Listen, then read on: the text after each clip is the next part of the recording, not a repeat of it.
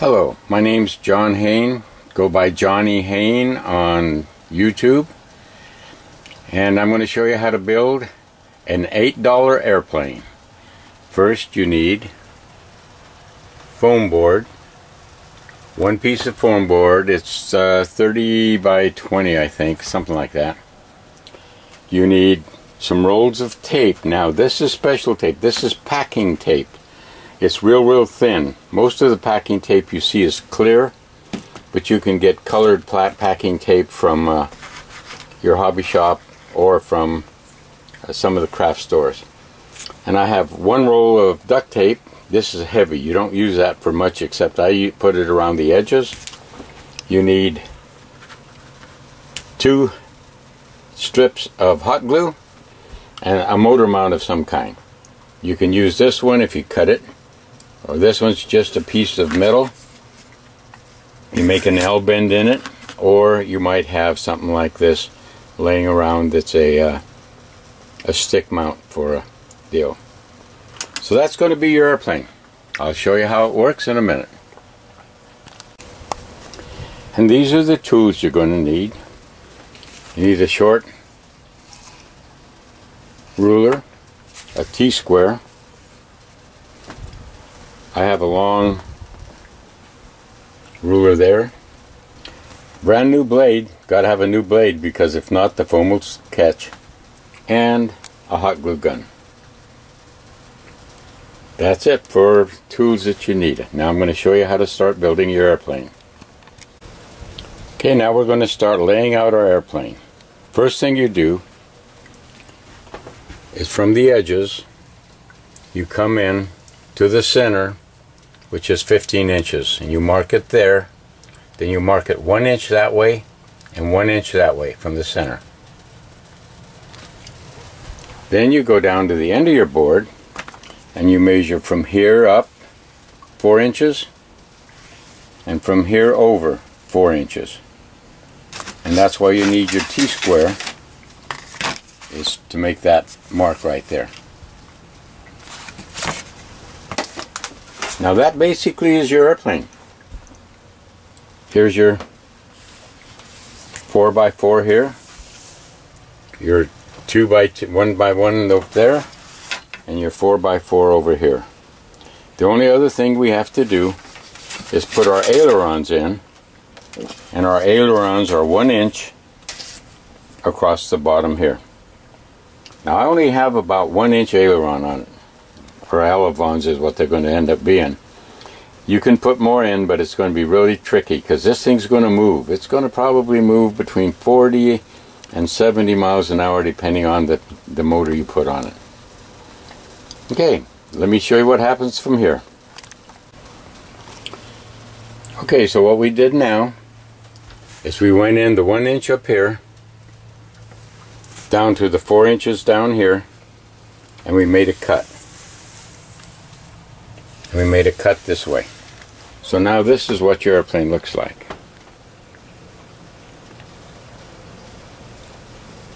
Next, we cover it. I'll show you how we do that. Okay, I'm layering this with packing tape. Only it's colored packing tape. You can get it at the hobby shops. I don't know where else you can get it. What you do is you lay it down and you overlap slightly.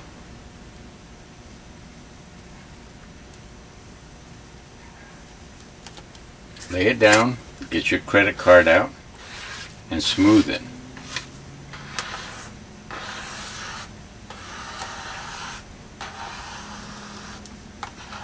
And as you move it along, it should take almost all your bubbles out and lay nice and flat.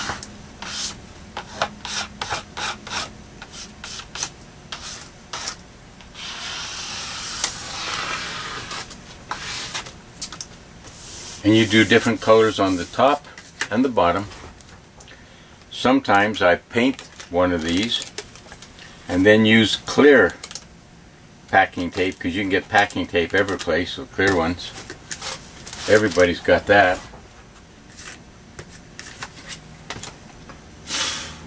And that way you have different colors on the top of your airplane and on the bottom.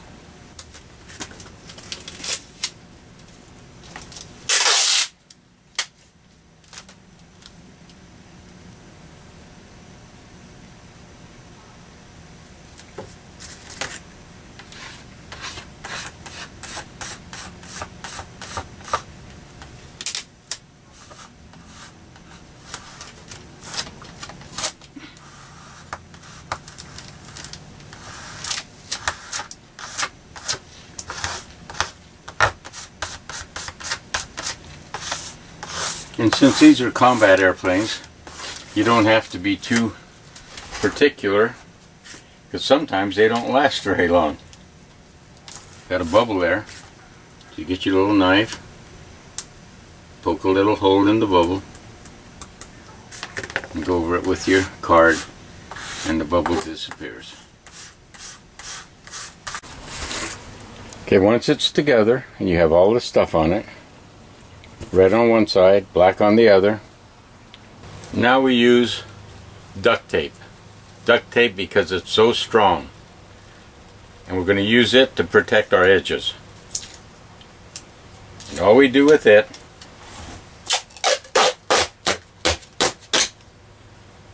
is lay it down the side halfway on and fold it over.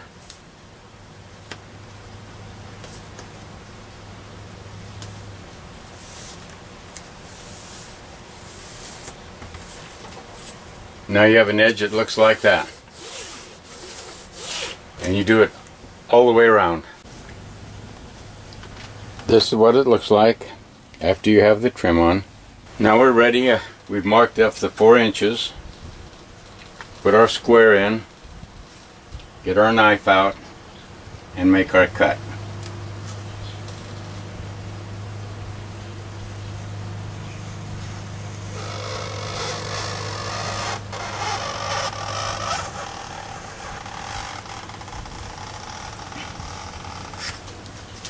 You don't want to cut all the way through, but you want to make your cut right on top. And then you peel this side up.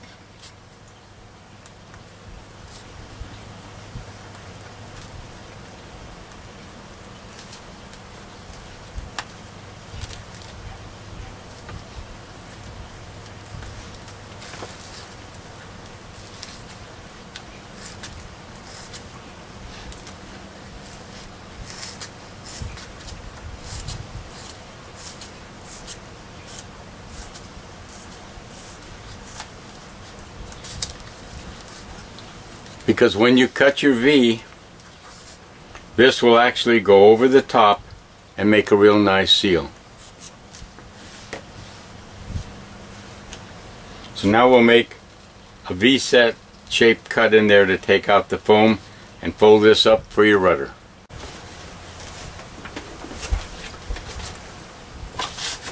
Okay. Now what we're going to do is we're going to get the board that we cut off of here, put it right here, measure in 1 inch, and cut it this way. We're going to do it this one on this side, and then cut it off the bottom here. Show you in a minute.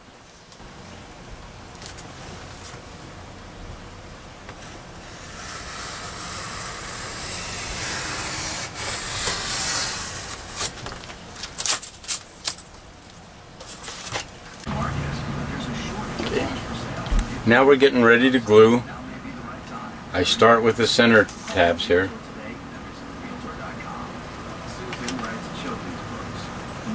When she's happy, she writes about bunnies.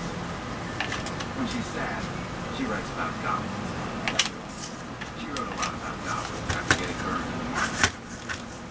But she found something wrong and gained the confidence to start investing together. And that's what you call a storybook ending. It's not rocket science, just common sense. From TV.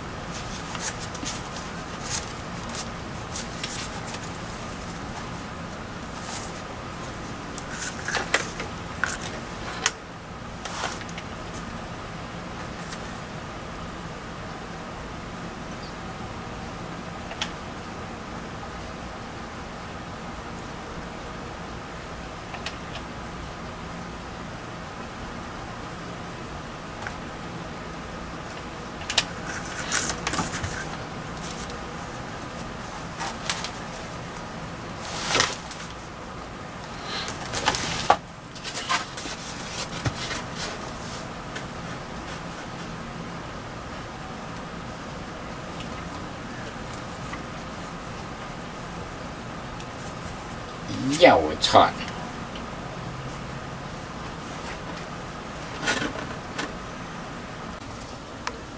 Okay, now we cut some notches. We cut a notch here. Right at the end of our 1 inch, we cut a notch there, and a notch there, and a notch here. These are going to be our ailerons. So now we turn it over. We're going to mark it across there, and we're going to cut our ailerons out. Now we don't go all the way through because we're going to use the tape on the other side as our hinge. Okay, once you've made your cut, you just break it.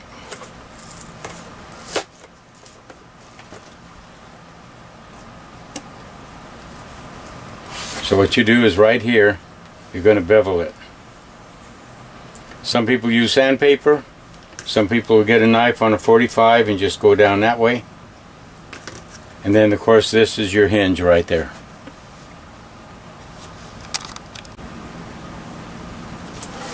What we've done is we've tapered these in now. Tapered them there. And that's our hinge. So that's the top. And that's the bottom. So now we have elevons. This is your finished product. You put a motor mount on here. All I used was a right angle piece of metal.